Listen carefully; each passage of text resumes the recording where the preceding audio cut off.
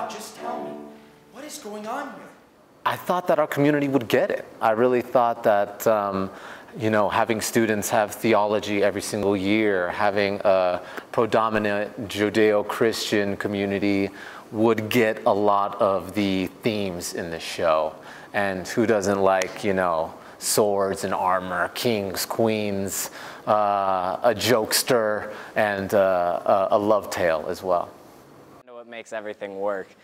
We're the ones who sit backstage. We do the lights, we do the sound, we do the costumes, the makeup, but what we really kind of make is, we make it the experience. I'm one of the leaders of build, so it's my job to design the set, build the set, and then take it out there and work it. And then once the show starts, I'm a stage manager. I'm Andres Espinera. I'm playing guitar, and I did a lot of writing the music for the show.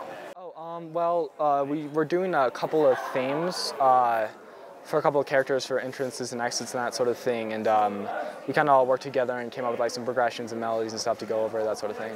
I play Segismundo. I play Astolfo. My character is Rosara. I'm Clarence. And he is the rightful prince of Poland, and his father's name is Basilio, and he's the king of Poland.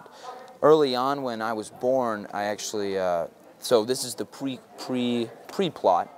When I was born, on birth, my mother died, and this was a really bad omen. So my father, Basilio, decided to lock me into a tower because he predicted, he's an astronomer, he predicted that I would rise up and be a tyrant and kill him and, you know, take over the kingdom. And then one day, my character decides that he's going to be king, but I'm not going to tell him that he's a king, and we're just going to see what happens.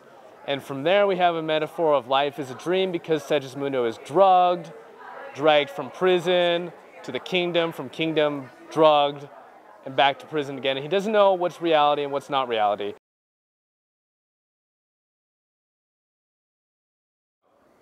I think it was a little bit rushed. I think we started a little bit later than we wanted, and we took our time to kind of get into the groove of rehearsal.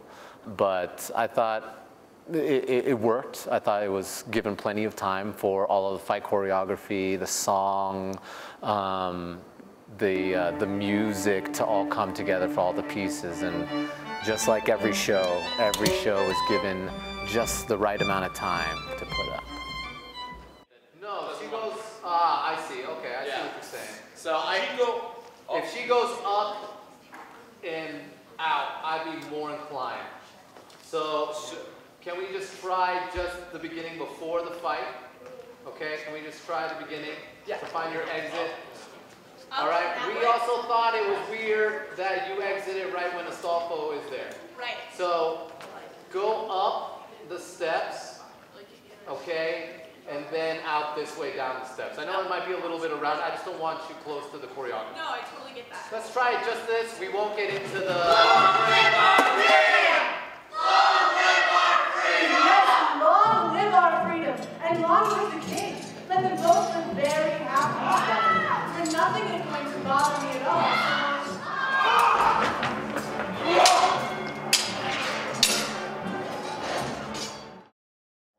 My job is to help the students interpret the music and make them sound as beautiful as possible. Well, I've been playing in pits, in the pit band. I started playing in pit bands in high school. A lot of dramas you see often have music as like scene change music or things of that nature, which you could, you know, just play songs, hit play, and have a recording, right? So, but Mr. Pantoja and myself wanted to put a little bit more life into the music, so rather than having recordings, we have live musicians instead. I think everyone did a really great job. Everyone really came together and pulled through. We have some stuff to work on, but that will be fixed by Sunday. But I think everyone really came out and tried their hardest. And I'm basically here till 10 o'clock every night. Yesterday went really well with the show. Grady, my understudy for Estrella, did a phenomenal job. The understudy performance last night was the second time we had run through the show as a whole. There's some stuff we still have to work out, but we're making progress. We've only had like 2 rehearsals, so it's a little bit tough. No. We built it into the fight call. She's got to be around. She literally was right there. She's right there. Hey, did you check the girls' dressing room? Yeah. Hey, can you talk in the intercom? There's a lot of notes that I have to improve from. I didn't perform as well as I wanted to yesterday, so there's a lot of stuff that I'm looking forward to improving. I'm nervous, honestly. I'm pumped, but I'm also really excited. Really high energy tonight. I think everyone in the cast is super excited for the second preview tonight, and I think it's going to be awesome.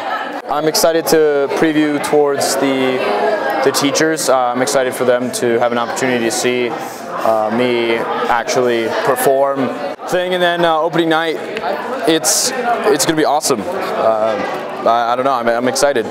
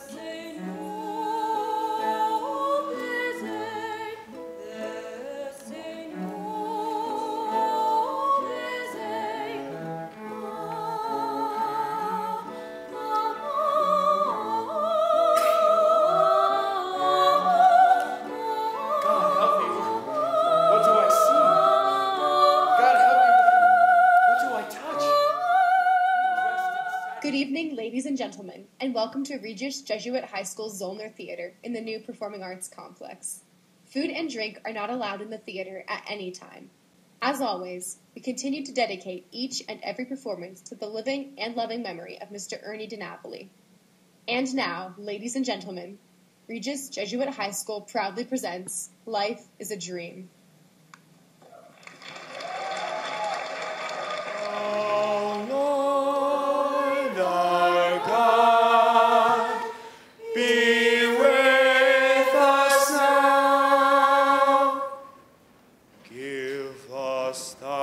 Judgment clear and strong. Before thy word all men shall bow, that right may triumph. The whole of life is just a dream. And dreams are only dreams.